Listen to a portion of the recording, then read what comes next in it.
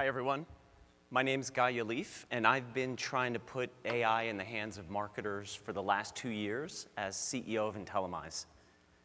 For me, that journey began a long time ago. I was coding a rules-based expert system in college to design airplanes.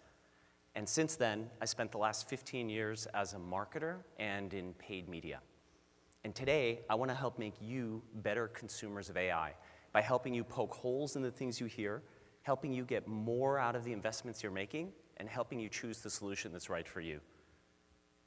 My team and I believe AI can help each one of us accelerate our careers, deliver more to our companies, and get more done.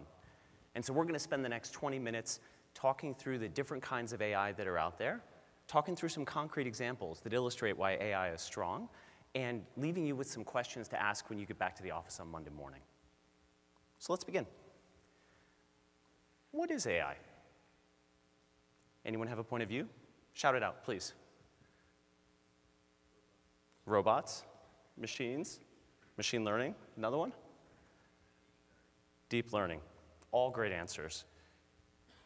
Often people will consider AI to be machines doing things humans would consider intelligent, and we'll get more into some of those other terms in a minute.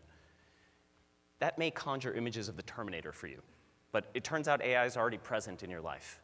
If you used any of these companies in the last 24 hours, they helped you figure out how to get to this hotel, avoid reading spam emails, decide what video you were going to watch, decide what product you wanted to buy. Why? Because AI is particularly good at a handful of things, and they're illustrated by these 4 numbers. Anyone have a guess what these mean? Okay, these are harder to guess.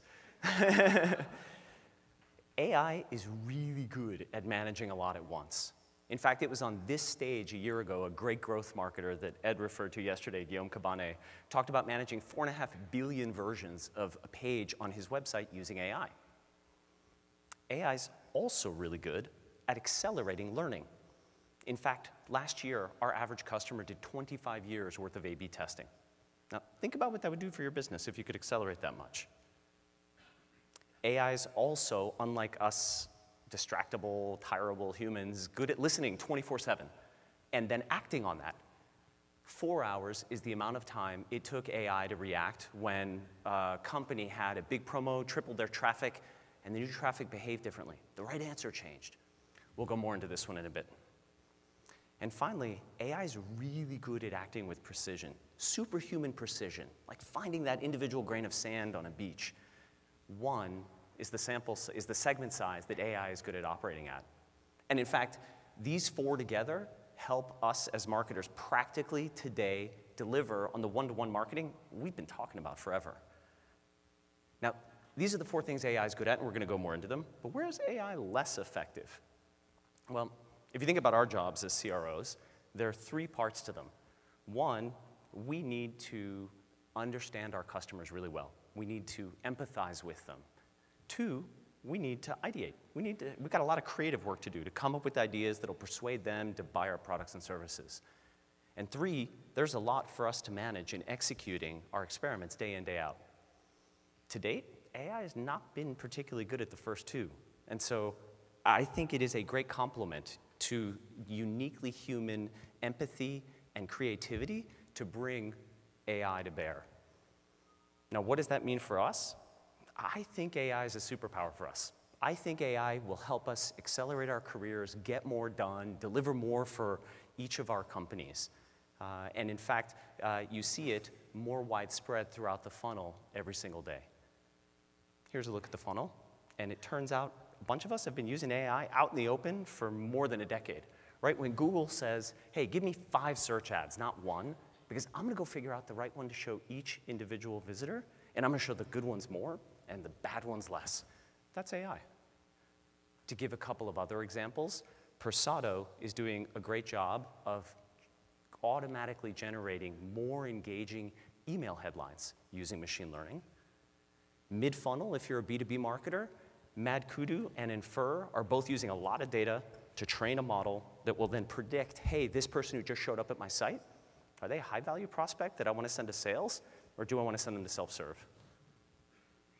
Lower down in the funnel, both Drift and Intercom have created rules abilities so that you can automatically interact with people that come to your site using AI. And Optimize has actually done something similar. When you use an audience in an A/B test, you are setting up a rule for what you want to show a particular audience. And Intellimize uses machine learning to go pick the right thing to show each individual visitor automatically. Now, this is by no means an exhaustive list, but it gives you a sense of how pervasive AI is becoming. Now, what kinds of AI are there out there? Well, I'll focus on that practically, specifically for us as CROs, specifically website optimization. Machine learning scientists would have many ways of slicing and dicing that world, including some of the words we talked about earlier. But I'll focus on the distinction I think matters for us day in, day out. And to begin, you need to focus on before AI. We're all familiar with this, where we will come up with an idea, give 50% of our traffic to one idea, 50% to the base site, and execute on this. It's on us to manage the execution, and we pick an answer that we hope stays the same over time. And this is really good for picking one answer that you want to show everyone. Now, some of us might then say, well, is my audience all the same? If you think you want to treat different parts of your audience differently, then we go to the first kind of AI, rules-based AI, where you might do something like this. You might say, hey, for somebody in San Francisco, I want to show them the Northern California promotion. And this is great. You get to treat different parts of your audience differently. But you need to know who the segments are in advance before they show up. That's a big caveat. And you need to set up all the rules in advance. But if you can do that, you can drive more lift. Now, some of us as marketers might intuitively say, that's an if-then statement. That's not AI. Most AI scientists would say, actually, it is. And in fact, most of the companies that are telling you, hey, I do AI, they're doing this. They're doing this. And you can see this throughout the funnel. You can see it in marketing automation drip emails. You can see it in chatbots. You can see it in some form of content recommendations. Now, as a marketer, I'm going to say, well, OK, this rule got me lift, so I want more of them. And they'll generally take this form, right? If somebody's in this audience or on this page or in this context, I want to then show them this message, this offer, this promo, this experience. Marketers usually start here and then realize, man, if a few rules are good, a lot of rules are really good. I'm going to get a lot of value out of this. If I were to take that San Francisco example and write a rule for every city in the US, I'd have 35,000 of them. That's obviously untenable for us as mere mortal humans. And so that drives us to the next kind of AI, which is machine learned. In machine learning, you've got a model learning from data to make a prediction. Now, on the data, different models need radically different data. Some need Google and Facebook size data. Some need really expensive data that you're going to get from a third party. Others don't. Make sure you've got the right data for the problem you're trying to solve. Two, the model, different models are good at different things. You know, the model Mad Kudu is using to predict lead score is very different than the model you might use to personalize a web page. And three, on the prediction, you want to make sure that as that model's learning, those learnings are being updated in the predictions that are being used to your visitors regularly, ideally continuously.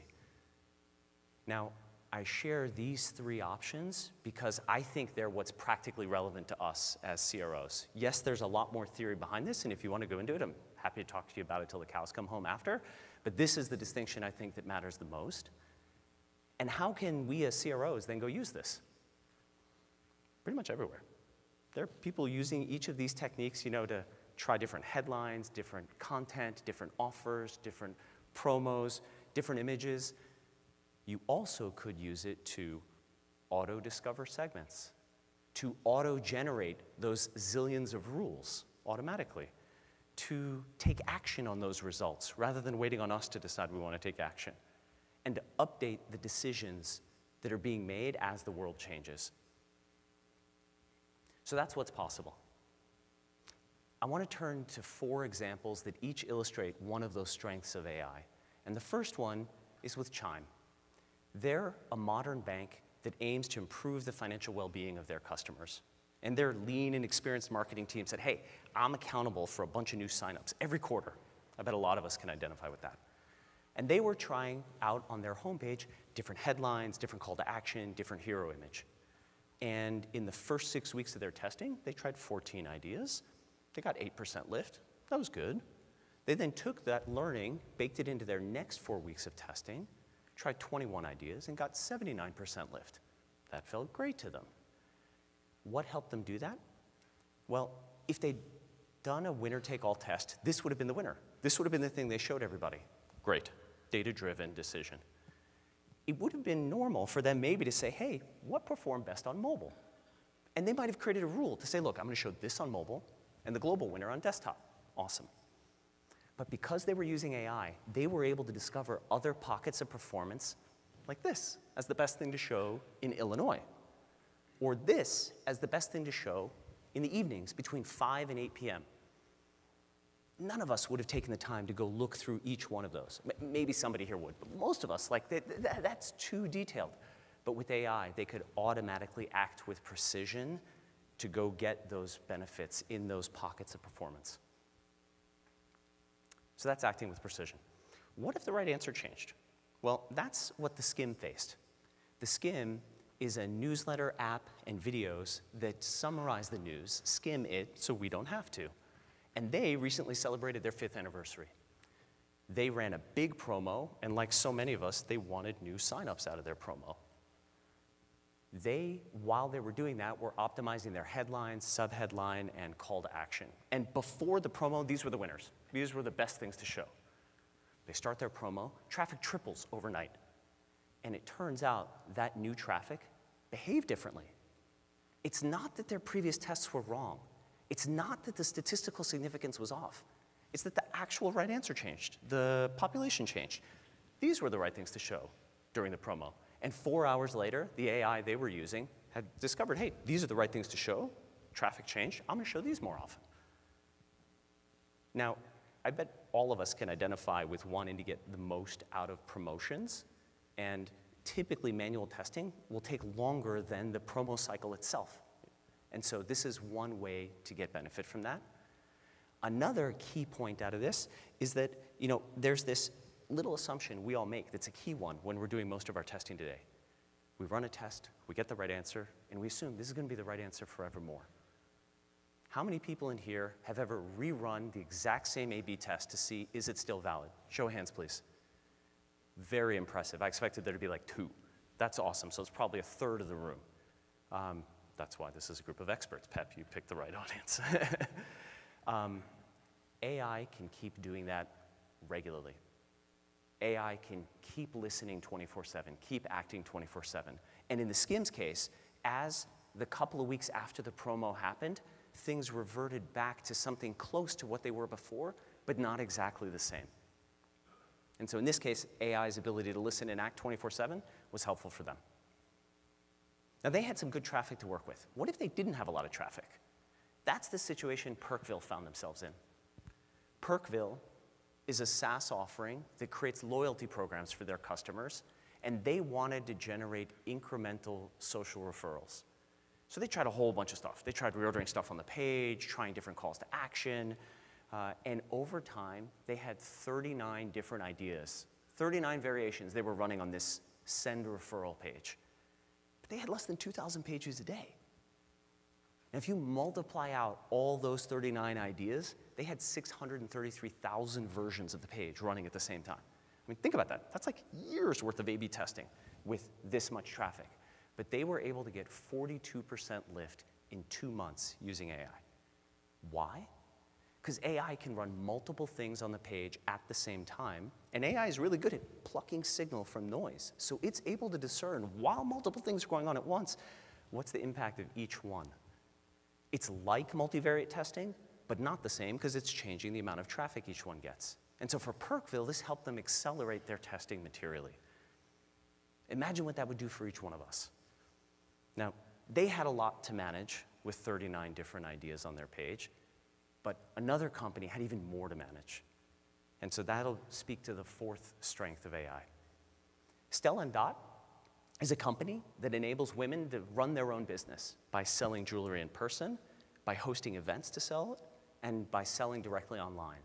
They have 3 totally different audiences with 3 completely different sets of goals that their CRO team is accountable for managing against. We're going to focus on the e-commerce, the classic e-commerce funnel here. They started by focusing on the bottom of the funnel.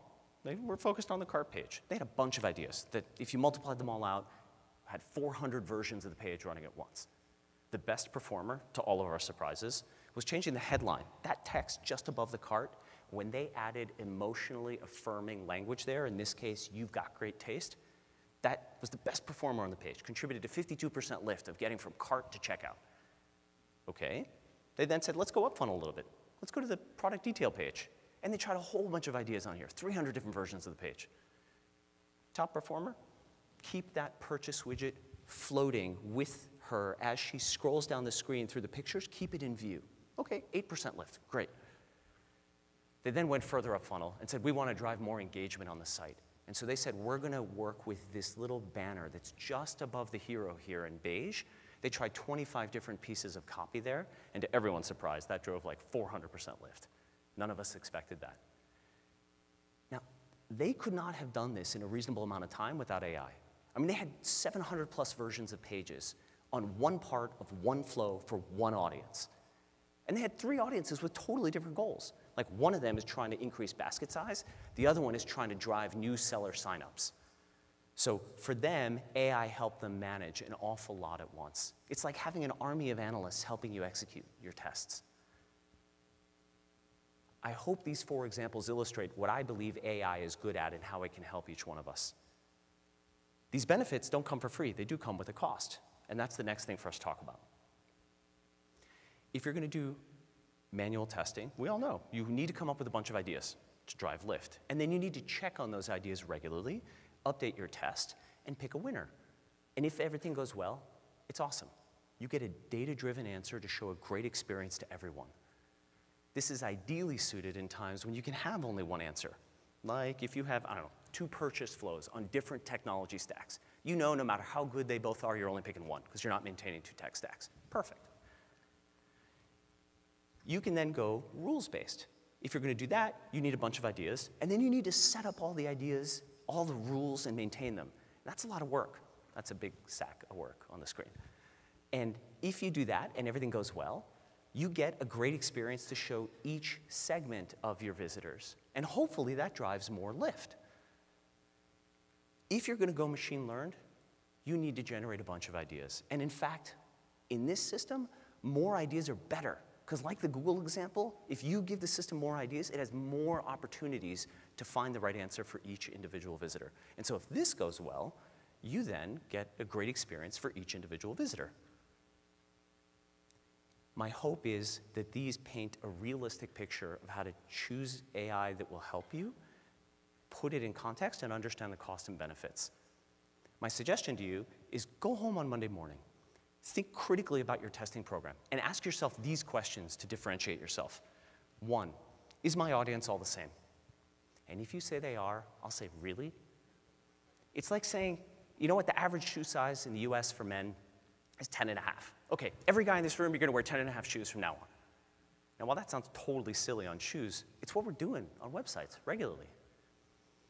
2, what's my testing velocity? How many tests did I get done last month? Last week? What would it mean to me if I could accelerate that? 3, do I know when behaviors change? Do I know if my visitors behave the same today as they did a month ago or 2 months ago? And if I did, would I be able to take action on that? And lastly, am I able to deliver the right experience to each individual visitor? And if I could, what would that be worth to me? So I invite you to see AI as an opportunity. Rather than threatening our jobs, it's a great complement to our jobs. It should be a superpower that helps you deliver more, drive more lift for your organization, and get more done. Importantly, one question I get asked often is, hey, can I be ready for AI if I haven't mastered manual testing?